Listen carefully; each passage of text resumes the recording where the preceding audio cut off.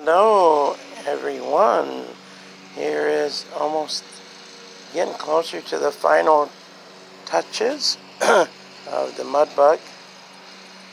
It sure looks pretty in the sun, doesn't it?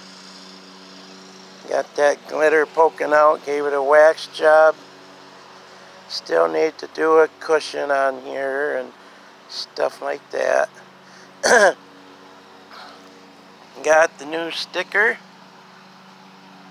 and had made up. Kind of overlapped a little bit, but that's alright.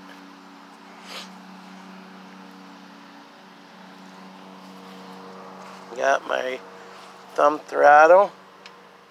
I had to do some adjustments. Took me a while to get it to work the way it's supposed to when you buy these, and you have to put like one of these ties in here so it doesn't keep pushing into it, you know, the cable with the barrel.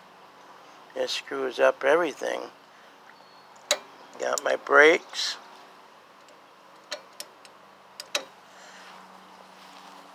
And I had to change things around a bit back here. I had to use that type of system off the other motor because the other linkages and stuff didn't work for this. And you can see now how nice it works with this. I just had to paint it up a little bit.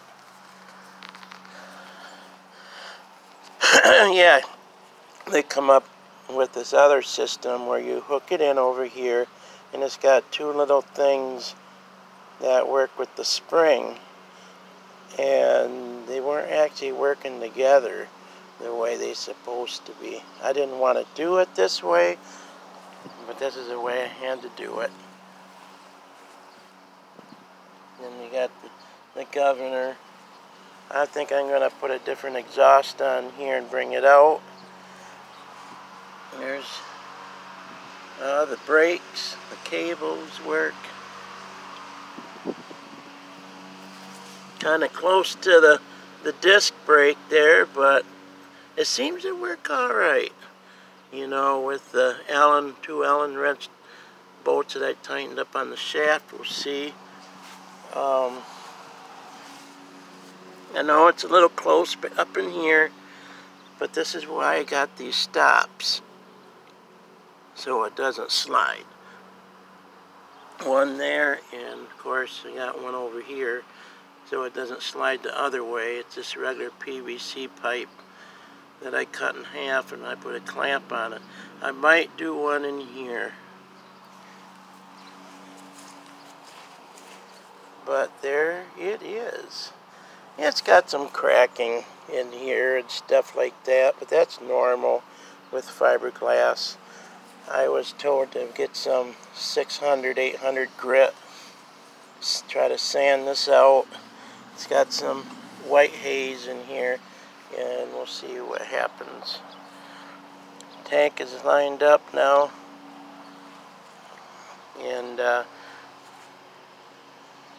this over here I might just end up maybe keeping it like this. I mean, they used to have some rubber padding on here. Might just end up finding some car floor mat and cut it, and then I can actually glue it down. And brand new front rim. That's brand new. Like I said, brand new sticker. Had to trim that up on the sides. I'll have to show you my fenders. There's one of the smaller fenders. I had to see if I could take the rubber mallet and try to bend it out a little bit. Put this on. It's a little small, but the next big size would be way big.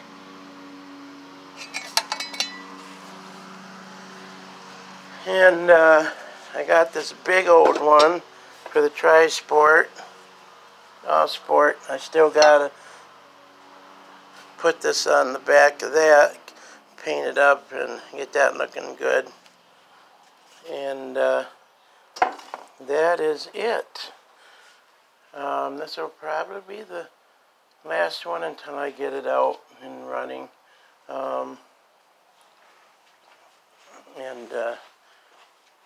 Yeah, thanks for OMB Warehouse. They're the ones that supplied the fenders. They actually gave me a free sticker too. But anyways, that is it. This is the old Tecumseh that I had to take the linkage from. And so yeah, they're kind of rare to find. And but okay, well, thanks for watching all.